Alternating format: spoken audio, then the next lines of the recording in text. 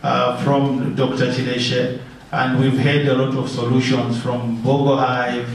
One of the things that you have to understand in the space of ICT is that the regulating of financial aspect falls with Bank of Zambia, and the regulation of the platform where these mobile payments are made is regulated by ZICTA. So we look at the pipes, we are the plumbers, and then we have Bank of Zambia who are the electricians to make sure that they light up your place.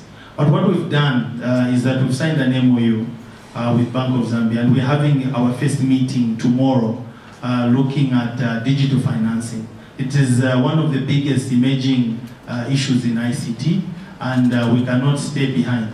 We are talking about the development of applications that in itself has become a danger on mobile payments, because some of these applications have got the potential to evolve and actually take money from you and give it to the person who was developing. So there are a lot of challenges really that surround the ambience of digital financing. But what I would also want to do with you is people like you become cardinal, because as Bongo Have was saying, as an IT person, you cannot find a solution for a farmer. You need a farmer to tell you the problems that they have so that you can actually go on and draw up something that is workable. So we would want also, like I said to the other individual, contact we have what we call an incubation program, and that's what Bongo Hive does as well. But we are a government agency. We've also got a Young Innovators program where we look at inventors that can come up with, and we do a lot of work with Bongo Hive. So from that perspective, we can see on what kind of solutions we can have.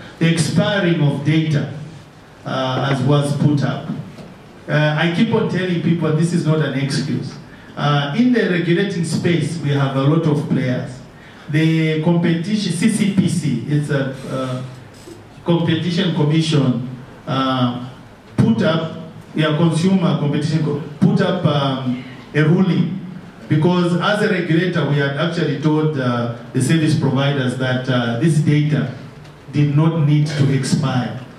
But the commission gave a ruling, and it was a big page in the paper for the whole month, where they said that data was just like a product like milk, and it would expire. So the service providers draw their strength from that perspective. Again, I go back to you. When CCPC gave that ruling, where were you, all of you, to sit together and go and see CCPC and tell them, explain to us the gymnastics in this expiry? You have to understand, though, that the service providers pay for the numbers that you get, meaning MTN, Airtel, and Zamtel, they pay ZICTA for the numbers that you use. So there is an assumed contract. If you don't put in airtime in your phone for the whole 3 months, the service provider will chain you off their network, because it's an expense that they can't stand. So from that perspective, you will see that for voice, they've given it 90 days. Still, that if there's no activity on your phone, they would obviously chain you out. So it's a mechanism that they also have. As a regulator, really, we have the right to protect consumers, but we have also got the mandate to ensure that the investors keep on investing in this space. Remember, with IT, they change every 3 months. And for these people, remember, we just used to have voice. Remember the days that your mobile phone was just used for voice? But because these people keep on reinvesting, now we've got data.